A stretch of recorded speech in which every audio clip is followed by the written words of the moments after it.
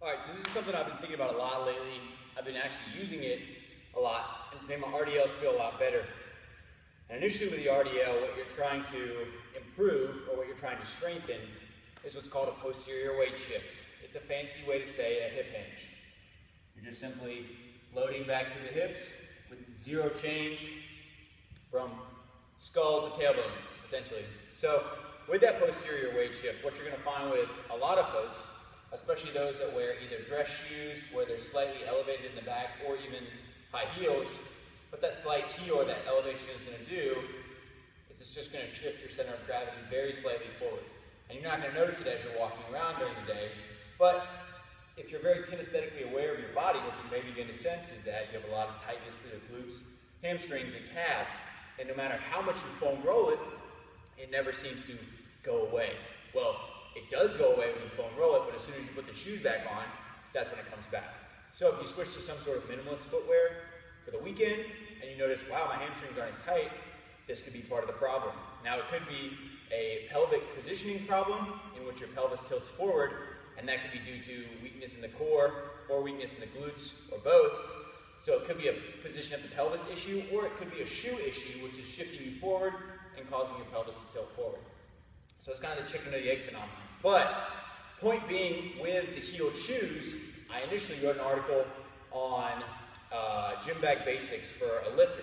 And I said stick to minimalist shoes. With a heeled shoe, it's going to shift you onto your toes, and that will obviously mess with your RDLs and your deadlifts. Now, I still believe that's the case for a deadlift off the floor, as any shift forward onto the toes is going to be detrimental. But with the RDLs, what I began thinking about was Charlie Weingroff talks a lot about, well, Gray Cook as well, but both of them talk a lot about what's called RNT, which is an acronym for Reactive Neuromuscular Training.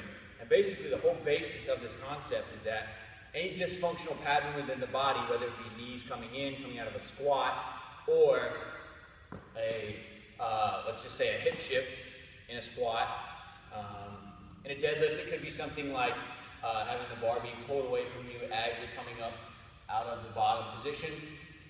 But in any of those compensation patterns, you're basically going to overload that compensation pattern to the point where it feeds into the dysfunction. So for example, you would put a band around the knees, pulling the knees in. Or you might put a band around the hips and pull yourself into that hip shift. Same with the deadlift example, you put a band around the bar, pulling the bar away from you. So what this is going to do is cause you to overcompensate for that compensation and bring you back to neutral. So I was thinking about that concept with the RDL or with the deadlift. And to learn it, I would say you need to be shoeless. When you're pulling deadlifts, you can use socks or minimalist footwear.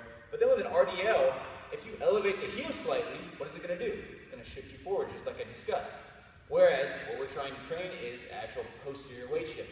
So if you kind of have trouble finding that weight shift, quote unquote, or finding your heels as you're shifting back, what you may want to implement is a pair of lifters. You can also throw 2.5 pound plates under your heels, and that can be an excellent way to improve that hip hinge back into the hips.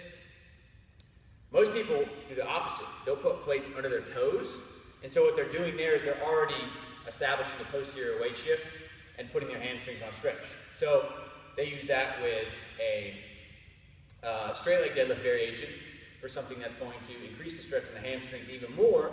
But here you can kind of flip-flop your thinking and say, well, if the pattern isn't sound, then it doesn't matter how much I'm going to overload it because I'm just strengthening a dysfunctional pattern. So let's put something underneath my heels or around my knees, whatever the dysfunction is, force myself into this dysfunction so much that then I overcompensate out of it and get myself back to neutral. So just a little thought there, but try out some Olympic lifters the next time you do RDLs, and it's probably going to feel quite different. Let me know what you think.